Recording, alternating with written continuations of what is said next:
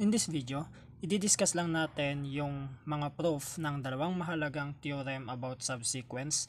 So let's start with Monotone Subsequence Theorem. Every sequence of real numbers has monotone subsequence. Bago tayo mag-proceed sa proof ng Monotone Subsequence Theorem, so i-discuss ko muna sa inyo yung tinatawag nating peak sa term ng sequences. Okay? So the term A sub m, let's say A sub m, is a peak. Take note ha yung word na yan.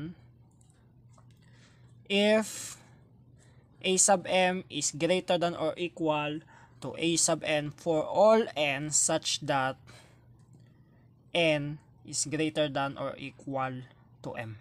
Okay? So yung sinasabi ng statement na to, as n proceeds or yung subscript nagpo-proceeds or yung mga sumusunod na terms, yung parang gusto niyang sabihin, wala tayong makikita na term na mas mataas dito sa ating A sub m. Okay? So ganun lang kasimple yung peak. So for example, meron tayong sequence na 1, negative 1, 1 half, negative 1 half, 1 third, negative 1 third, and so on. So ang mga peak natin dyan ay 1, 1 half, 1 third, 1 fourth, and so on, 1 over n, and so on. Yan yung mga peaks natin dyan sa ating sequence. Bakit? Okay? So halimbawa, dito tayo sa 1. Dito. Kung titignan natin yung mga susunod na terms niya, wala tayong makikita dyan na mas mataas sa 1. Okay? Kaya natin nasabi na peak itong 1. So dito naman tayo sa 1 half. Okay? Same reason sa 1 half. Kung titignan natin yung mga susunod na terms sa kanya, not including ito ang tinutukoy dito yung mga susunod na term. Okay? Kasi yun nga yung sasabi ko sa as n greater than or equal to m. So yun, sa mga susunod na term sa kanya, walang mas mataas sa 1 half. Kaya masasabi natin na ang 1 half natin ay peak din. Same reason with 1 third, 1 fourth, and so on. Okay? Now, how about negative 1? Negative 1 is not a peak since, as you can see, kahit dito na lang tayo sa 1 half, merong kasunod na term which is 1 half na mas mataas sa negative 1. Okay? Kaya hindi siya peak. So, ganun yung peak. Ang tinitignan natin yung mga kasunod na terms sa kanya hanggang dun sa dulo. Kung merong mas mataas sa kanya, hindi siya peak. Pero kapag wala tayong makita na mas mataas sa kanya, so masasabi natin na yung term na yon ay peak. Okay? So, note, kapag increasing sequence, okay? So, kapag increasing sequence, wala tayong makikitang term doon na masasabi nating peak. Okay? So, halimbawa, meron tayong 1, 2, 3, 4. So, increasing sequence yan. Okay? Dito kasi sa number 1, kita kagad natin na may mas mataas sa kanya yung 2. Same dito, may mas mataas sa kanya 3, and so on. So, imposible makakita tayo ng increasing sequence kasi nga increasing yung mga susunod na term mas mataas sa naunang term. Okay? Then, kapag naman decreasing sequence, every term is a peak. Kasi nga decreasing yan. Okay? Pababa. So, ibig sabihin, yung naunang term, mas mataas sa lahat ng mga susunod na term. Okay? Kasi decreasing. Now, bakit ko diniscuss yung word na to, na peak? Kasi gagamitin natin yung idea ng peak doon sa proof ng ating Monotone Subsequence Theorem. Okay, so let's proceed to our proof of Monotone Subsequence Theorem. Pero reviewin nga muna uli natin yung sinasabi ng theorem na to.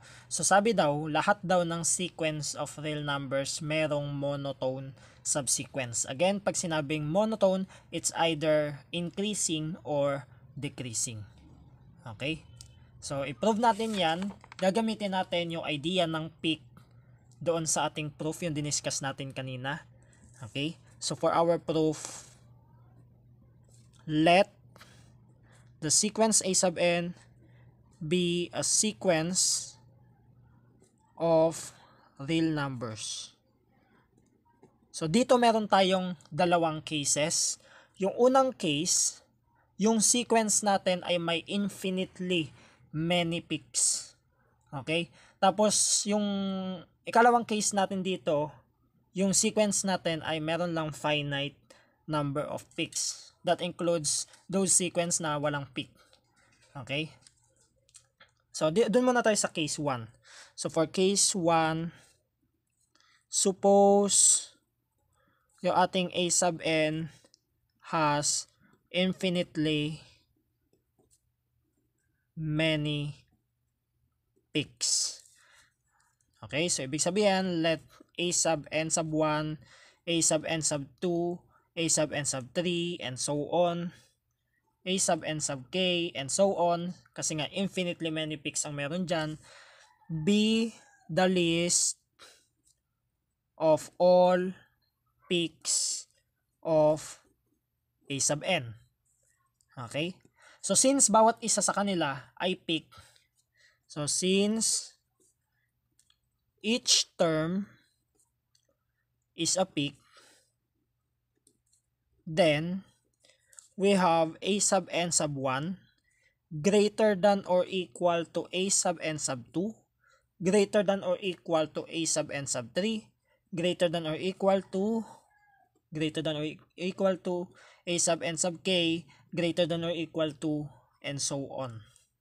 Okay? Kasi nga bawat isa sa kanila ay peak. So ibig sabihin, dito sa A sub n sub 1, wala tayong makikita na susunod na term sa kanya na mas mataas sa kanya. Kaya nga A sub n sub 1 greater than or equal to A sub n sub 2. Same idea with A sub n sub 2 greater than or equal to A sub n sub 3, and so on. Okay? And as you can see, nakabuo tayo dito ng subsequence. Okay? So hence, the subsequence A sub n sub k of peaks is a decreasing sequence. So nakabuo tayo dito ng decreasing sequence, which is yung A sub n sub k of peaks. Okay? So decreasing siya kasi pababa siya. Wala naman tayong makikita na biglang may mas mataas sa kanya kasi nga bawat isa sa kanila ay peak. So ibig sabihin, decreasing yan. Okay? So kapag ibig sabihin nito, kapag meron tayong sequence A sub n with infinitely many peaks, nakakakuha tayo doon ng subsequence, monotone subsequence, which is decreasing subsequence. Okay? Which is yung subsequence na yon ay yung A sub n sub k of peaks. Okay? So clear tayo doon sa infinitely many peaks. Punta tayo doon sa case number 2. So for case 2, suppose yung sequence naman natin has finitely many peaks. Okay? So ito naman finite, dapat makapag-produce din tayo ng monotone subsequence. So let A sub m sub 1, A sub m sub 2, and so on up to A sub m sub r, kasi finite siya. So hanggang A sub m sub r lang. Be the list of all peaks in A sub n. Okay? So iset natin, set S sub 1 be equal to m sub r plus 1, yung kasunod ng m sub r dito, be the first index after the last peak in the sequence. Okay, so ito yon ha. Kung ang dulo natin, yung last peak natin, may index na m sub r, so iset natin yung s sub 1 to be m sub r plus 1, yung kasunod na, yung unang index na kasunod dito sa ating peak, sa huling peak natin. Okay? In the last sequence, a sub n. Then, yung a sub s sub 1 is not peak. Okay, sir, paano ka nakakasiguro? Kasi nga, ito yung list ng lahat ng peaks na meron si A sub n. Okay, so ibig sabihin, itong A sub S sub 1, hindi na siya peak. Kasi kung peak siya, dapat nandito siya. Okay? So, kung hindi siya peak, may mag-e-exist, let's say, S sub 2, index S sub 2, which is greater than S sub 1, according sa definition ng peak. Okay? Kung hindi siya peak, hindi niya masasatisfy yung definition ng peak, at may makikita tayong index S sub 2, which is yung A sub S sub 1 ay less than A sub S sub 2 kasi nga hindi siya peak. Okay? And since yung A sub S sub 2 is again not a peak, so paano ka naman nakasiguro na hindi rin peak ito? Okay? Kasi ang pinag-uusapan na natin dito ay yung mga kasunod ng subscript ng M sub r. Okay? Yung kasunod na index, M sub r plus 1, tapos yung S sub 2, kasunod yan. Let's say, sabihin natin hindi siya M sub r plus 1 kasi hindi tayo sure kung ano itsura ng sequence. Pero yan yung kasunod. Okay? Yung A sub S sub 2. So, ibig sabihin, hindi rin siya peak. Hindi siya kasama dito. Okay? Then, kung hindi nga siya peak, may mag-e-exist din na another index, say S sub 3, greater than S sub 2, such that A sub S sub 2 is less than A sub S sub 3. Okay? At kung itutuloy nyo yung process na yan, so continuing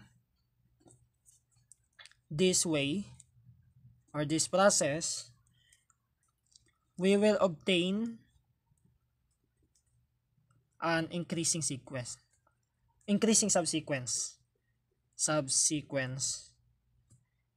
A sub S sub K of A sub n.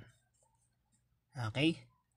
So, paano tayo nakakasiguro na increasing subsequence? Kasi nga, yung A sub 1, A sub S sub 1, mas mababa kay A sub S sub 2, tapos yung A sub S sub 2, mas mababa kay A sub S sub 3, and so on, no? So, nakapag-produce tayo ng another monotone subsequence, which is increasing subsequence if ang given natin na sequence has finitely many peaks. Okay? So, in any case, kung ang ating sequence of real numbers ay may infinitely many peaks, or kung ang sequence na yan ay may finitely many peaks, nakakapag-produce tayo ng monotone sequence, either decreasing sequence or increasing sequence. Okay? So, therefore, ito na yung ating proof para dun sa monotone subsequence theorem. So, we are done. Okay? So, proceed tayo sa another theorem. Okay, so let's prove another important theorem of subsequence. We have Bolzano-Weierstrass Theorem. So, according to this theorem, every bounded infinite sequence has a convergent subsequence. So, proceed na kagad tayo sa proof. So, ito yung magiging hypothesis natin. Magbibigay tayo ng bounded infinite sequence, and then, dapat may mapakita tayo na subsequence niya which is convergent. Okay? So, let's have a proof. So, let A sub n be any bounded sequence of real numbers. Okay? So, dapat makapagpakita tayo ng convergent subsequence ng ating A sub n. Okay? So, gamitin natin yung theorem na prinove natin kanina, yung monotone subsequence theorem. So, by monotone subsequence theorem, so ano ba yung sinasabi niyan? Ang sabi 'di ba ng monotone subsequence theorem, lahat daw ng sequence may monotone subsequence. So ibig sabihin, kung ito ay yung sequence natin, may mag-exist na subsequence which is monotone. So there exists a subsequence, let's say A sub n sub k of A sub n, which is monotone. Okay? And then, since yung A sub n natin So since yung A sub n is bounded, so sigurado tayo na itong A sub n sub k, which is yung subsequence niya, bounded din. Okay? Kasi subsequence lang naman to. So it follows that its subsequence A sub n sub k is also bounded. Okay? So dito magagamit na natin yung monotone convergence theorem kung maalala nyo pa. 'Di ba sabi ni monotone convergence theorem, kapag meron daw tayong monotone sequence which is bounded, ibig sabihin yung sequence na yon automatic convergent. Okay, 'di ba 'yun yung sinasabi ng ating monotone convergence theorem. And as you can see, yung subsequence natin na A sub n sub k ay monotone and bounded. Okay? So kung monotone na siya tapos bounded siya by monotone convergence theorem,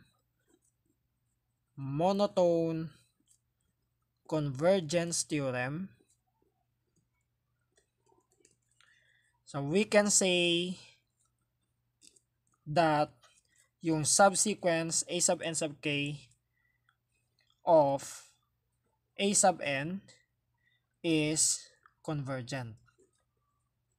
Okay? So yan, nakapag-produce na tayo ng convergent subsequence for any bounded sequence of real numbers A sub n. Okay? So, we are done. Okay? So, ganito lang kasimple yung proof ng Bolzano-Weierstrass Theorem.